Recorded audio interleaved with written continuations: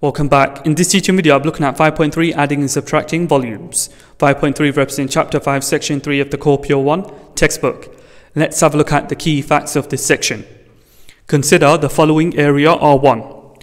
Area R1 is equal to the area under the curve y equal f of x from a to b. Take away the area under the curve y equal g of x from a to b. So I can formalize this and I can write down that this is equal to the integral from a to b of f of x dx. Take away the integral from a to b of g of x dx. We can now extend from 2d to 3d. Rotating the area R1 360 degrees, which is equivalent to 2 pi radians, about the x-axis forms a volume of revolution given by volume is equal to pi multiplied by the integral from a to b of f of x in square bracket squared dx. Take away pi multiplied by the integral from a to b of g of x in square bracket squared dx. Looking at the second scenario, so let's move on. Consider the following area R2. Now the area R2 is given by the area under the curve y equal h of x from a to b plus the area under the line y equal t of x from b to c. Okay, so now we can formalize this one over here and we can write down that this is equal to the integral from a to b of h of x dx plus the integral from b to c of t of x dx. Okay, so now we're going to extend from 2d to 3d. Rotating the area R2 360 degrees, which is equivalent to 2 pi radians, about the x-axis forms a volume of revolution given by volume is equal to pi multiplied by the integral from a to b of h of x in square bracket squared dx plus pi multiplied by the integral from a to b of t of x in square bracket squared dx. Now in some cases it would be easier to use standard volumes such as volume of cone is equal to a third pi r squared h and volume of cylinder is equal to pi r squared h. These are the key facts of 5.3 adding and subtracting volumes. I'll be implementing these key facts within 2 exam style questions. Here is the first exam style question. The shaded region R is bounded by the curve with equation y equal 4 minus x squared, the curve with equation y equal cube root of x, the y-axis and the line with equation x equal 1. The region R is rotated through 360 degrees about the x-axis. Find the exact volume of the solid generated. Okay, first and foremost, to work out the area R, I would need to work out the area under the curve y equal 4 minus x squared from 0 to 1. So the integral from 0 to 1 of 4 minus x squared dx. Take away the area under the curve y equal cube root of x from 0 to 1. So the integral from 0 to 1 of cube root of x dx. Now I'm going to extend from 2d to 3d. So we want to rotate the area R 360 degrees about the x-axis. Okay, so we can extend this to 3 dimension and we can write down the volume of revolution is given by pi multiplied by the integral from 0 to 1 of 4 minus x squared in bracket squared dx. Take away pi multiplied by the integral from 0 to 1 of cube root of x in bracket squared dx. Okay, so that's looking good, yeah? Now I'm going to begin with the 4 minus x squared in bracket squared. Okay, I'm going to open this up into double brackets. So I've got 4 minus x squared multiplied by 4 minus x squared. This will give me 16 minus 8x squared plus x to the power 4. Okay, then I've got the cube root of x in bracket squared. So cube root of x in bracket squared. This is equivalent to writing x to the power a third in bracket to the power 2. So we can multiply the inside and outside powers and we've got x to the power 2 over 3. Okay, so I can go back here and I can write down pi multiplied by the integral from 0 to 1. That there is equivalent to this one here. So I've got 16 minus 8x squared plus x to the power 4 in bracket dx minus pi multiplied by the integral from 0 to 1. That there is equivalent to x to the power 2 over 3 dx. Solid. Okay, so let's take this a step further. We've got pi multiplied by open square bracket. I'm going to integrate term by term, add 1 to the power, divide by the new power. So I've got 16x minus 8 over 3 x to the power 3 plus 1 over 5 x to the power 5 minus pi multiplied by open square bracket. So over here, I need to do 2 over 3 plus 1, divide by that new power. So if I do this, I get 3 over 5 x to the power 5 over 3. Okay, so for this square bracket, the lower limit is 0, the upper limit is 1, and we've got the same limits over here as well. Lower limit 0, upper limit 1. So I begin by substituting x equal 1 into this particular expression, and if I do this, I get 203 over 15. Take away, substitute x equals 0, I just get 0. And then I've got minus pi multiplied by substitute x equal 1. If I do this, I get 3 over 5. Take away, substitute x equals 0, I get 0. Okay, so pi multiplied by this gives me 203 over 15 pi.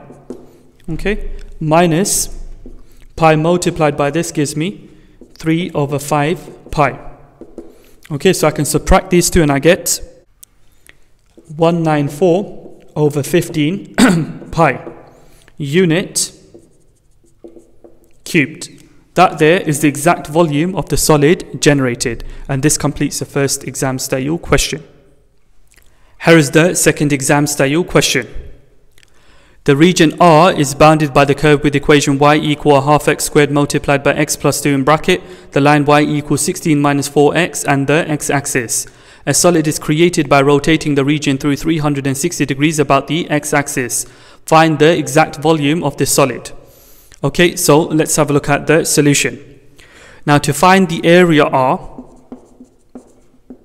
I need to find the area under the curve from 0 to 2. So this is given by the integral from 0 to 2 of a half x squared multiplied by x plus 2 in bracket dx plus the area under the straight line, okay, from 2 to this x-intercept of that straight line. So if I set y equals 0 in the straight line, and if I solve the equation, I get x equal 4. So I want the area under the straight line from 2 to 4. So I've got plus the integral from 2 to 4 of 16 minus 4x in bracket dx. Okay, now I want to take the area R and I want to rotate it 360 degrees about the x-axis. So I can extend from 2D to 3D. So the volume of revolution is given by pi multiplied by the integral from 0 to 2 of a half x squared multiplied by x plus 2 in bracket, square bracket around this and we square it dx plus pi multiplied by the integral from 2 to 4. I've got 16 minus 4x in bracket squared dx. Okay, so first and foremost, if I square this whole thing, I get a quarter x to the power 4 and then multiplied by x plus 2 to the power 2. Okay, and this one over here, I can open it up into double brackets and then expand it. I will also need to expand this one as well. So I've got pi multiplied by the integral from 0 to 2. That there, if you expand it and simplify, you get a quarter x to the power 6 plus x to the power 5 plus x to the power 4. Okay, dx plus pi multiplied by the integral from 2 to 4. I can expand the double bracket and I get 256 minus 128x plus 16x squared dx. Okay, so now I can integrate term by term. I simply add 1 to the power, divide by the new power. So this is equal to pi multiplied by, if I do integration term by term, I get 1 over 28 x to the power 7 plus 1 over 6 x to the power 6 plus 1 over 5 x to the power 5. Okay, so we can close the square bracket, pi multiplied by, again, integration term by term. I get 256x minus 64 x to the power 2 plus 16 over 3 x to the power 3. So over here the lower limit is 0 and the upper limit is 2, and over here the lower limit is 2 and the upper limit is 4. Okay, so equal to, substitute x equal 2 into this expression. So if I do this, I get 2272 over 105. Take away, substitute x equals 0, I just get 0. And then over here I substitute x equals 4 and I get 1024 over 3. Take away, substitute x equals 2 and I get 896 over 3. Okay, right, so I'll just continue here. So I've got pi multiplied by this, which simplifies to 2272 over 105 pi, plus pi multiplied by this, which simplifies to 128 over 3 pi. And so if I add these two together, I get 6752 over 105 pi unit cubed. And that there completes the second exam style question. Now I'm going to go through another method where we can easily calculate this using the formula for the volume of a cone. Okay, so I'll go through that method now. Here is the alternative method. I can take the area R and I can rotate it 360 degrees about the x-axis between x equals 0 and x equals 4. It creates the following solid of revolution. Now this solid of revolution can be split into a sum of two solids of revolution. Let's have a look at the first solid of revolution. Now that solid of revolution is created by taking y equal a half x squared multiplied by x plus 2 in bracket, rotating it 360 degrees about the x-axis between x equals 0 and x equals 2 as labeled over here, 0 and 2. This solid of revolution is created by taking y equals 16 minus 4x, the straight line, rotating it 360 degrees about the x-axis between x equals 2 and x equals 4. Now the radius of the cone is basically the y-coordinate of A, so the radius is 8. The height of the cone is the difference between x equals 4 and x equals 2, so 4 take away 2 is 2.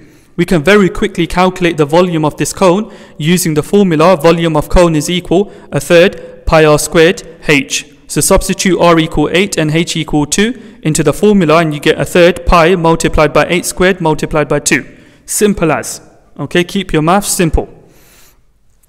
To calculate the volume of this revolution, I do pi multiplied by the integral from 0 to 2 of a half x squared multiplied by x plus 2 in bracket, all in square bracket, square root dx. Okay, so we need to square this expression. Okay, after squaring it, we need to open up the bracket, simplify, and then do term by term integration. Add 1 to the power, divide by the new power. So if I do this, I get the following expression. Okay, in square bracket, multiplied by pi, and the limits are x equals 0 to x equals 2. So I substitute x equals 2, take away substitute x equals 0, simplify the answer inside the square bracket and then multiply by pi, and I get this result over here. Plus, if I simplify this one, I get this result here. If I add the two values, I get the same answer to my previous method, which is 6752 over 105 pi. Now to be precise, I should put a unit cubed. Okay, so I'm very, very picky with my notation. I should put unit cubed. Ladies and gents, let's do a quick summary. This is the universal method of subtracting two volumes of revolution. And this is the universal method of adding two volumes of revolution. In some cases, you can apply this method over here, as I've stated over there. So in some cases, it will be easier to use standard volumes, such as a volume of a cone or volume of a cylinder. But this method does not apply in all cases. But these two methods over here can apply in all cases, yeah? So that there completes my teaching video 5.3, adding and subtracting volumes. If you found this teaching video useful, please don't forget to subscribe, leave a like, leave a comment, turn on the notification bell so that you receive notifications every time I post a new teaching video.